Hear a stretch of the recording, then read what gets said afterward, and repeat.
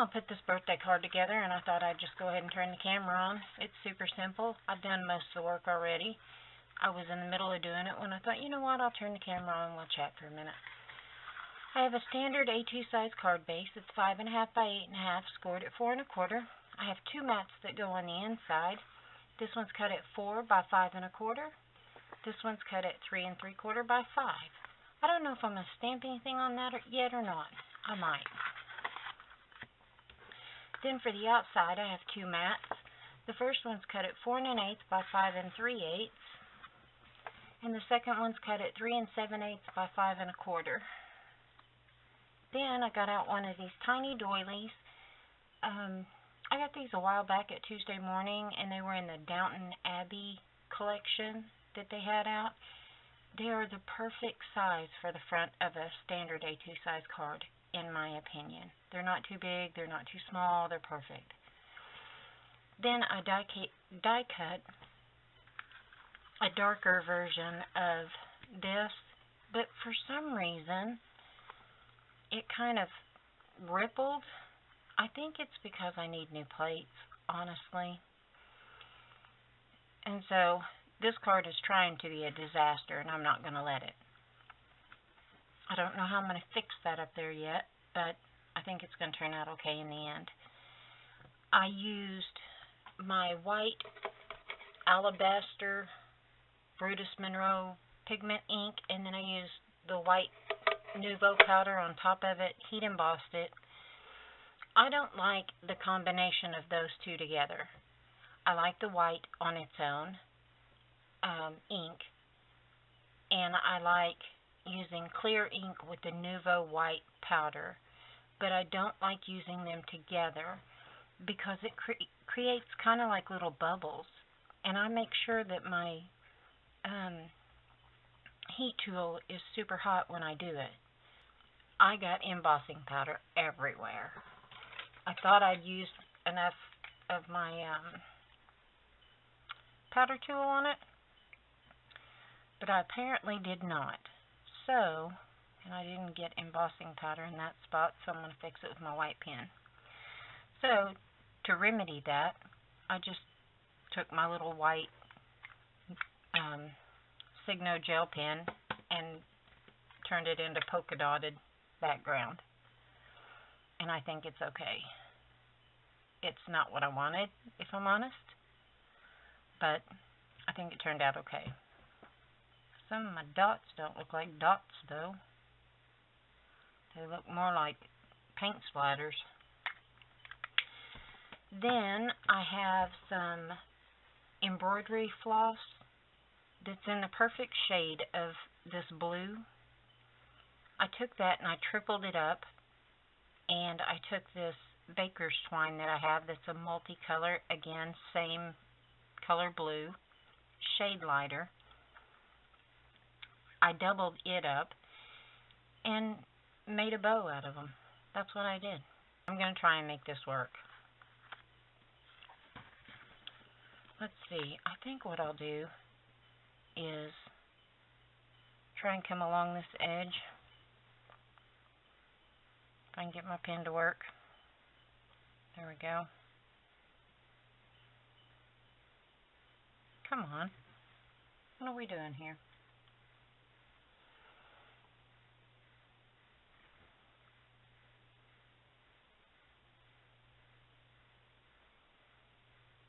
See if this will distract a little bit.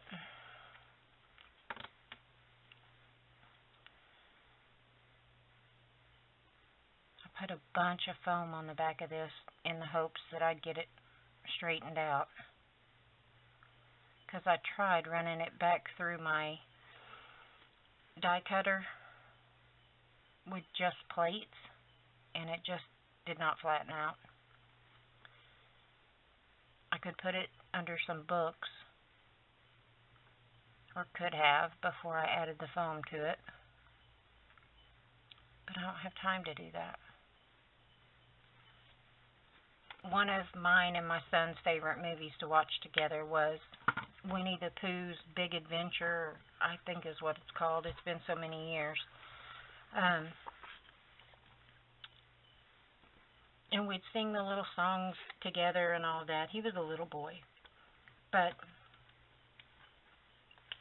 she would watch those movies with us, and this was before my husband and I got married. She would watch those movies with us and, just get a kick out of how he and I acted. But I mentioned to her that he and I was wanting to go see that movie, and we were wondering if she would want to go or if she thought she'd feel up to sitting in a movie theater, because she gets kind of anxious around a bunch of people, which, I really think some anxiety is genetic. There'd be people that would argue with me about that, but my grandmother had anxiety, my mother has anxiety, my sister has anxiety, my youngest older brother has anxiety, I have had it all my life, my son has it.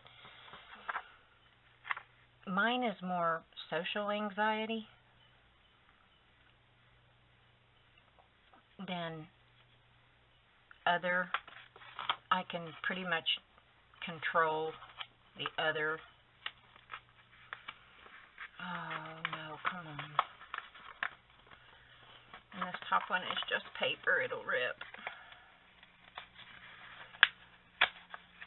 At any rate, she's not usually a big fan of going to movie theaters. But I mentioned it to her today, and she was really excited about the idea. And I thought, how wonderful is that,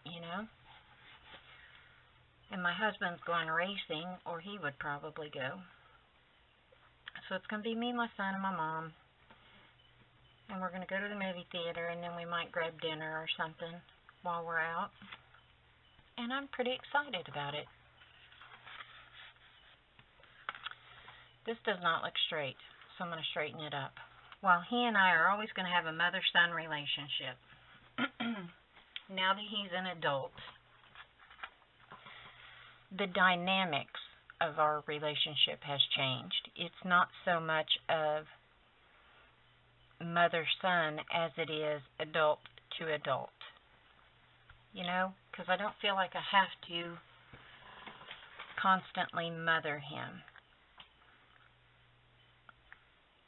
I hope that makes sense. I hope people who have adult children can understand and relate to what I'm saying. Because I'm always going to be his mom, and he's always going to need me, and I'm always going to need him as my son. But we can have adult conversations about meaningful things, and it doesn't have to be, if we disagree about something, it doesn't have to be a mother-son disagreement. It can be, hey, adult to adult.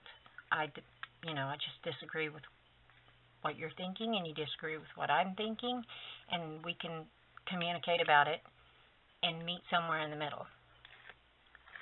I hope that makes some sense. I think it's really awesome because it just shows growth. And he's always been a very intelligent young man, very responsible.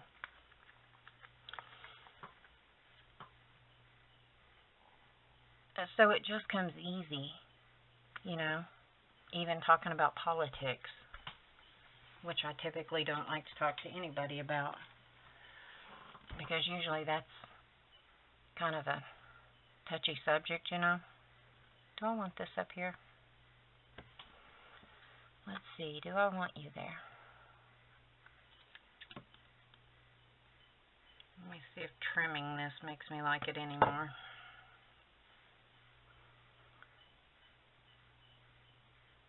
Yeah, I like that a little better. So, let's use it. Anyway, that's what's happening in my world. How about you guys?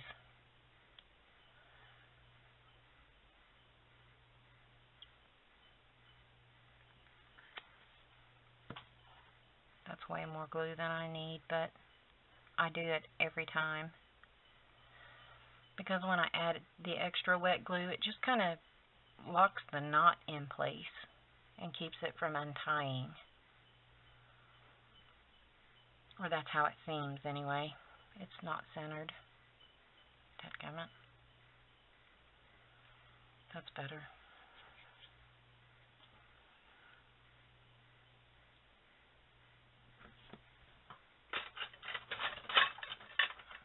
Now we need, what color heart do we want to use? That lonely yellow one? Let's do that one.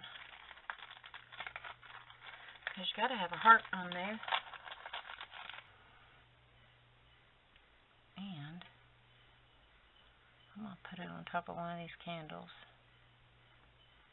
Well, I say I am. Yeah, see, my mom's a lot like I am, or I'm a lot like she is, whichever. We're homebodies. You know, we enjoy being in our own home, in our own space. So when she randomly pops up and says, I'm coming for a visit, I get really excited about that because, again, I don't get to see her very often. And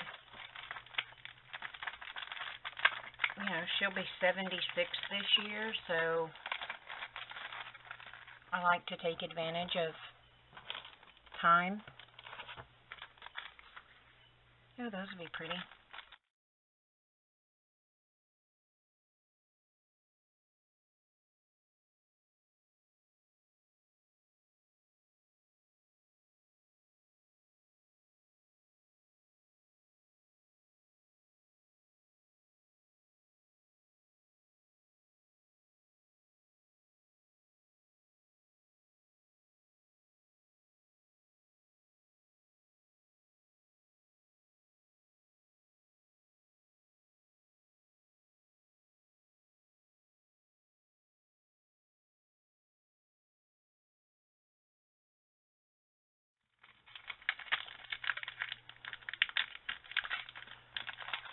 I don't know what got me on this enamel dot kick, but I've really been enjoying them. That and making shaker cards. I don't know what got me on that kick either. Now, do I want to stamp anything on this? I don't think I want to.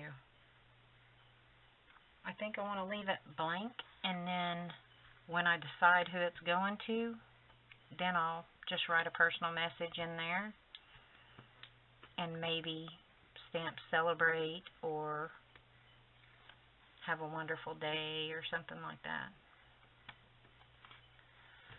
Nope, it's not. So I need to fix it. Let's use, I'm throwing stuff away that I don't mean to be throwing away. So we're switching to a yellow card base. Same A2 size. It's not that my card base was crooked, it's that I put this bottom mat down crooked. So I'll just cut this off and straighten it up and apply it to the yellow.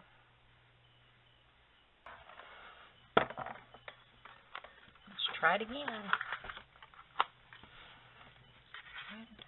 Good grief.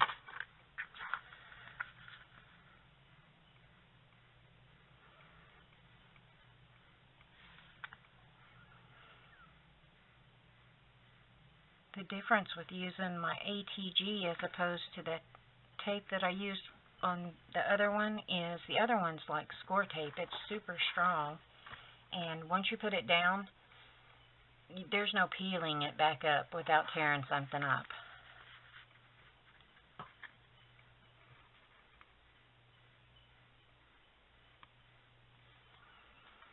But with the ATG, you can usually peel it back up. So there we go. I think it's cute. So there we go. You guys let me know what you think. I think it turned out cute in spite of all of my flubs. Thanks for spending a little bit of time with me. I certainly appreciate it. I hope you guys have a great day and a glorious tomorrow. Bye, guys.